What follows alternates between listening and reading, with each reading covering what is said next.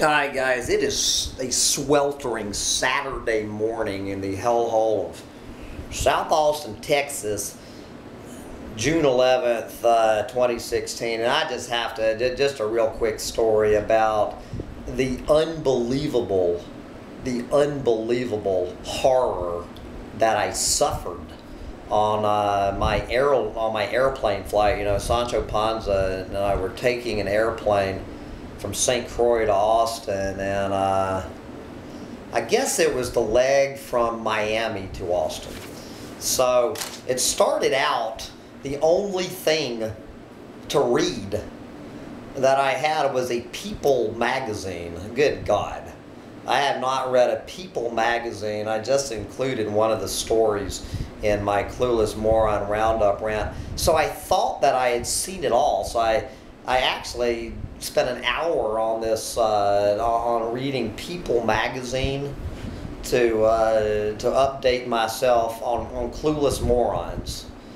Good God, you know that they teach in journalism school the length of articles in People magazine. This is no joke. This is no joke.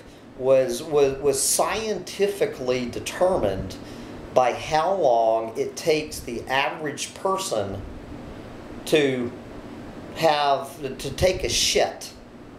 They actually got volunteers to come in and shit. At least this is what they were teaching in journalism school when I was coming up. And I don't know how many dozens of people went in the bathroom and took a dump while they had a stopwatch going. And they figured out the scientific formula of how to cater your journalism to the average American reader. But anyway, this ran in about People magazine, so I finished that and probably had one more hour on the damn plane. So I looked up. I don't know if you guys are aware of this, and they have these little TV screens now hanging on all over the seats. Of course, I did not have my TV screen pulled down. It was just up in the thing. So I didn't have my TV, but I noticed that every TV on the place, and thank God I did not have any earphones. Thank God. I didn't have earphones, so this was all silent, but even silent was horrific enough. And I'm looking, and what is on the screen? I mean, there's like 100 people's eyes glued to it, people laughing.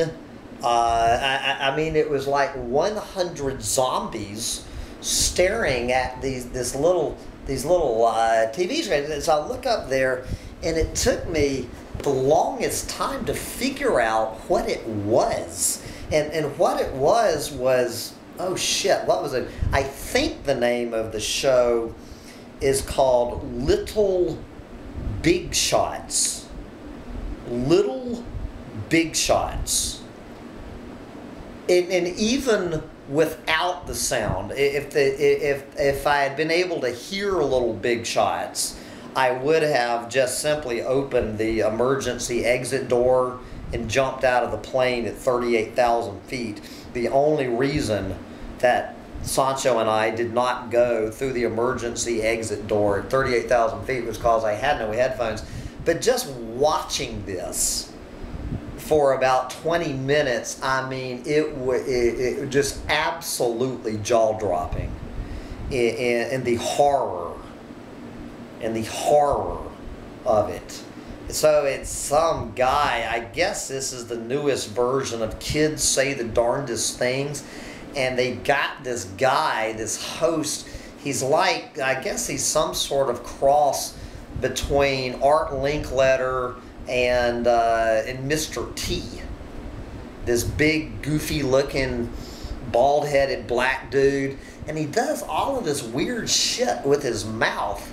Have you ever put peanut butter in a dog's gums? And they make it, I think that's how they got Mr. Ed, you know, the talking horse, how they got him to talk is they smeared peanut butter on his gums. So they would do this to make Mr. Ed look like he was talking real word. So apparently what they do is they smear peanut butter on this dude's gums. And so the whole time, these adorable these little fuckers, my God, I mean, this is every what's the word? I can't even remember. Anti-natalist nightmare. These adorable, cute little kids bouncing around, doing whatever they do, while you have this guy, this big goofy guy, trying to get peanut butter off his gums. And meanwhile, I guess on every jumbo jet in America, this is what at least American Airlines chose to broadcast on the flight from Miami to Austin. Little big shots. Just thank God. The reason I am alive today bringing you this rant is because I didn't have any headphones. That's what saved my ass. But anyway, I really do have to wrap this up. I got a lot to do. I got clueless, lovable friends waiting for me out at a folk festival for a big-ass picking party tonight. I got to go to the store and get me some tequila. And I got to take the little dog to the dog sitter. You're not going to the Kerrville Folk Festival. So Sancho and Panza and I are going to be separated from each other for the first time since we met on January 11th. We're going to spend 24 hours apart. What do you think of that? Yes, me and my little sidekick. Bye, guys.